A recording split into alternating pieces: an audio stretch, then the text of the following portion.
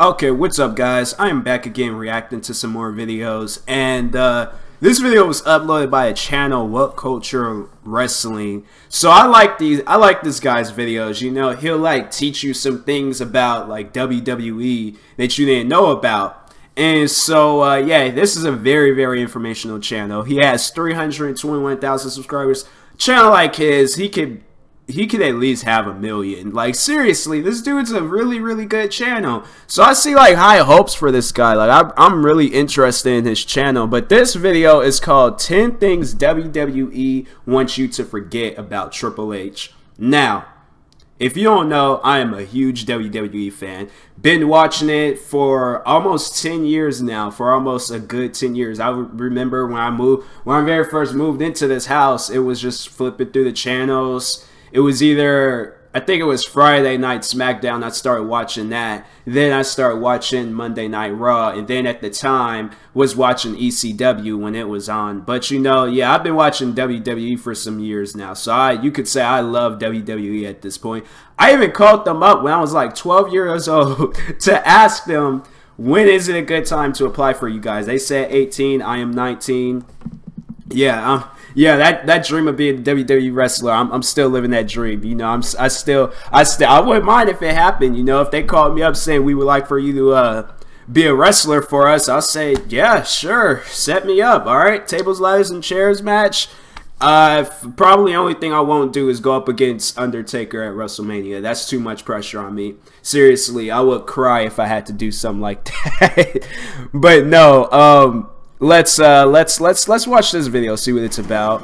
This is a little bit loud. Oh my goodness. Because he pretty much runs the company and will do so pretty much using that sledgehammer as a cane. Triple H rose from a ridiculous fop to the biggest heel in the company, to the king of kings, to the heir to the company, using a strategy of guile, talent, and I remember that too when he told he's not gonna be, when he told Vince McMahon he ain't gonna be the COO of wrestling anymore. Told him to step down. But I mean, he's still the founder. Otherwise known as the Madison Square Garden incident. Now this seems positively tame today, but back in 1996 it was the equivalent of birth year. Okay. Dog-sized bowel movement on Vince's company, by which I mean the bowel movement was the size of a dog. Now the Clique was a backstage group. They were a cross between the Backstreet Boys and the Skull and Bones Club, made up of Scott Hall, Kevin Nash, Triple H, X-Pac, then the 1-2-3 Kid, and Shawn Michaels. They were a big group of influential bezies. On May 19th, 1996, at a house show in Madison Square Garden, Scott Hall and Kevin Nash were both wrestling their last matches for the company before leaving for WCW. Hall was wrestling Triple H, and Shawn was facing Nash in the main event. After that match, Scott Hall and Triple H joined Nash and Michaels in the I remember seeing this photo. Embraced, completely breaking kayfabe, a cardinal sin, especially back in the 90s. Vince was furious that not only did the four men expose the business, but some fans had managed to tape them doing it. With Hall being gone and Michaels being champion, the punishment fell solely on Helmsley. He lost his planned King of the Ring victory to Steve Austin and wrestled jobbers for months. Naughty boys. Number 9, being burned by his own entrance. Triple H's WrestleMania entrances have always had a touch of the extravagance about them. Most of them have been genuinely longer than other matches on the card. Some of them are good, like whenever Motorhead play live. Some of them are terrible, like this. I remember WrestleMania 21, where Triple H appeared dressed as a grumpy toy,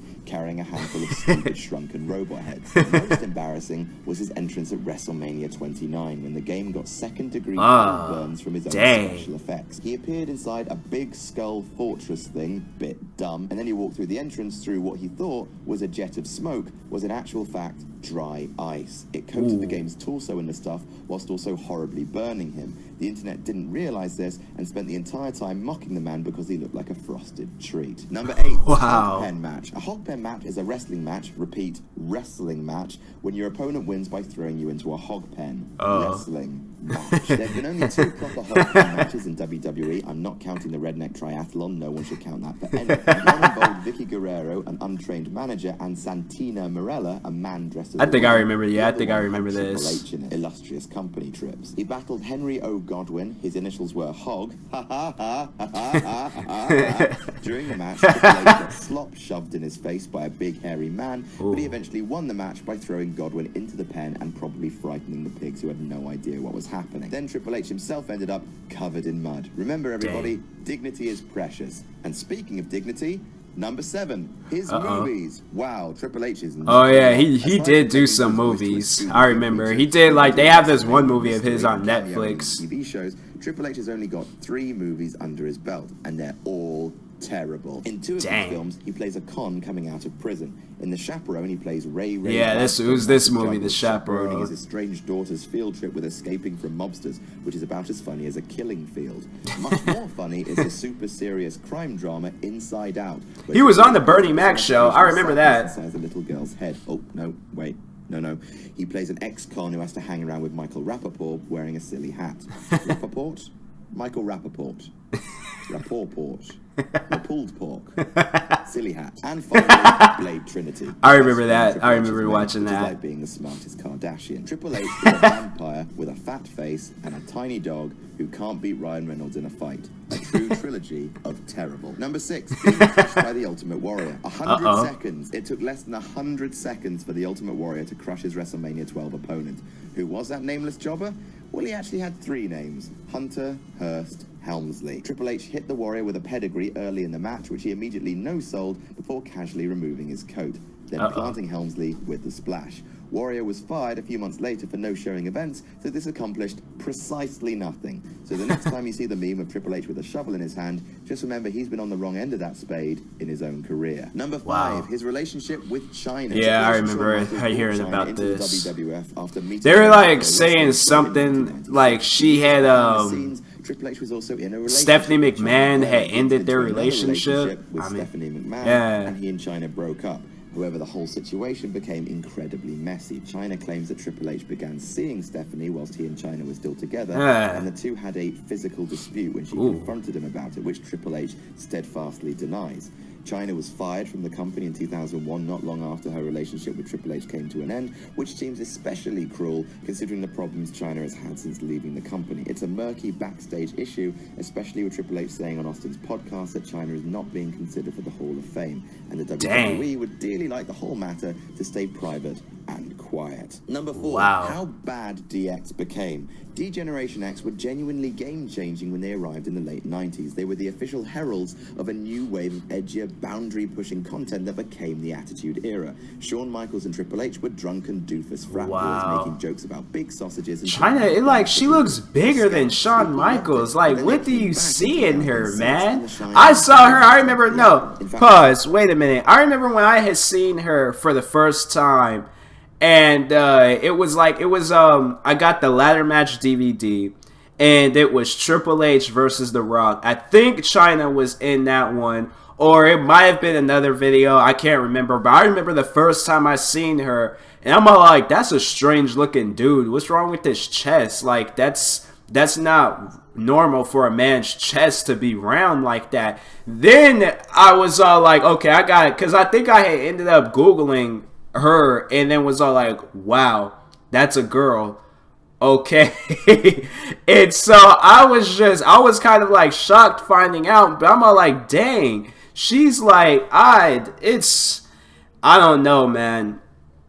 First idea, she kind of scared me a little bit when I seen her, but the funniest video is seeing Tyrone Magnus react to her twerking and then her busting her head and then trying to play it out she was rolling. Go watch that video, man. That was a funny video. But anyways, getting back to this video. Paint and it was giving off bad fumes. Almost a decade later, the two man-children were talking about Vince McMahon's cock, doing unfunny skits whilst dressed as Vince and Shane, and dropping poo on the McMahon's heads. Also, they beat up male cheerleaders, one of which was a secret Dolph Ziggler. Oh wow! The new DX sucked. They added Hornswoggle, the patron saint of jumping the shark. Vince's illegitimate son, the anonymous Raw general manager, DX. Whenever an idea runs out of steam, just add Hornswoggle to deliver the killing blow. Number 3, drugging his wife. Triple H eventually did marry Stephanie McMahon and had incredibly wealthy children who were destined to have strong chins. But their storyline courtship began really creepily. Triple H was feuding with Vince McMahon at the time and decided to hit him where it hurts, right in the daughter. Steph was going out with Test and was set to marry him when naughty Triple H showed up with a video of him marrying Steph after he drugged her unconscious and used no joke, ventriloquism to fool a drive-through minister into officiating a wedding between them. Naturally, being married against your will after being poisoned by a man, then forcibly kissed by him on national TV before he beats up your dad, is quite the turn-on for the modern woman, because Stephanie fell in love with Triple H and they remain kayfabe married for years. Considering what a power couple they are now on TV, the whole drugging thing is probably best left to history. Number 2, the racist feud with Booker T. Well, considering everything that's now happened with Hulk Hogan, this feud is suddenly looking super problematic. Proof that maybe WWE wants to be careful when choke-slamming stones in glass houses. In the lead-up to WrestleMania 19, Booker T was feuding with Triple H for the World Heavyweight Championship. Triple H cut a promo on him saying that people like you don't get to be champion, and you're here to make people like me laugh. During the feud, he also called him boy and threw money at him before telling him to fetch me a towel. Also, told Booker T to carry his bags. Literally, how can that happen in 2003? In the words of one other African-American champion, damn. When called on this horrendous bollocks, Triple H claimed that it wasn't about race and that people like you meant WCW guys. Shit, like Triple H was in 1994, you mean? But, you know, it's okay, right? Because Booker T proved Triple H's prejudice wrong and won the title, right? Ha ha ha ha! Course he bloody didn't. WWE is a bad company sometimes. Number 1, Katie Vick. Of course it's this. Of course it's Triple H romancing a mannequin in a coffin. It will I remember hearing that. I was so confused by this story, man. I was so confused. Killing a woman in a car crash and then having sex with her while she was dead. Like, I thought she was... Pause, wait a minute. Because I remember... I wasn't watching wrestling at that time. I remember I got, like, this encyclopedia, or I was on Google. I was somewhere reading about the WWE. And when I had came across the Katie Vick thing, I was all like, so, is this real? Is this not? Like, I'm confused. I don't know if this girl is alive, dead. And so then finally seeing videos of it, and then there was just a mannequin, I was like, wow, okay. So there wasn't no Katie Vick. But anyways, that was the most confusing story I think I've ever read. Of a writer's room more. To cap off the cavalcade of absolute... Yeah, I remember watching that, and I was like, that was so weird. Got in a coffin and made gentle friends with a dummy dressed like the aforementioned dead. Weird. Wow. Give that man a company. And that's our list. Tell us about it in the comments, and don't forget to like, share, and subscribe. And you can even follow me on Twitter. Here, I'm Adam from WhatCulture.com. Yeah, follow this guy, this dude. He has some of the most craziest videos. Like, I love watching his videos now. His videos are really good. Seriously, I don't think I've ever came across a channel like just strictly based off of WWE. Like, and it's just seeing things like that. I was like, wow. It's interesting, and it's like crazy, but at the same time kind of cool learning about some of the stuff that he's talking about and things. And so, you know, this guy might be a bigger WWE fan than I am. Like, you know, I just watch wrestling every Monday and Thursday, and then from time to time watch a WrestleMania or another event. But yeah, so far I've been to 2 WWE events, Monday Night Raw in 2008, and then No Way Out in 2009, and then since then was just, not since then, but like 2006 I was watching wrestling, and then 2008 I watched, 2008 and 2009 was a good year for me for wrestling, because 2008, I think that was my first time watching WrestleMania, like an actual WrestleMania event that was new. And before I remember I got WrestleMania 21 on DVD. And then after that, it was like, I think, I can't remember when I got that. But yeah, 2008, I went to Monday Night Raw.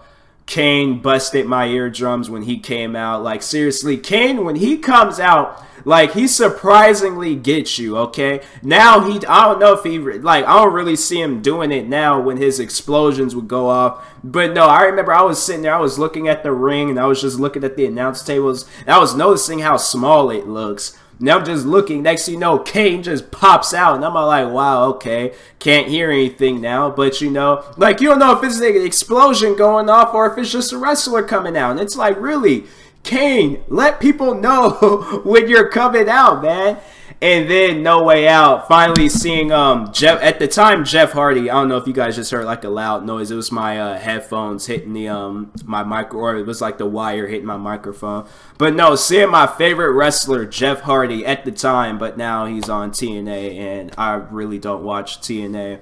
But yeah, seeing Jeff Hardy, I was like, wow, this is, at that point, I was like, yeah, I'm done. Kofi Kingston said hi or said what's up to me at the end of the event. Yeah, it was a cool thing. 2008, 2009, probably was my best 2 years of wrestling. And so, yeah, I have to say, I'm always going to be a wrestling fan no matter what. But, yeah, I'll talk to you guys later. I got some other videos I'm going to react to also. But, yeah, thank you guys for watching. I hope you guys enjoyed the video. And if you're new, please like and subscribe. And peace.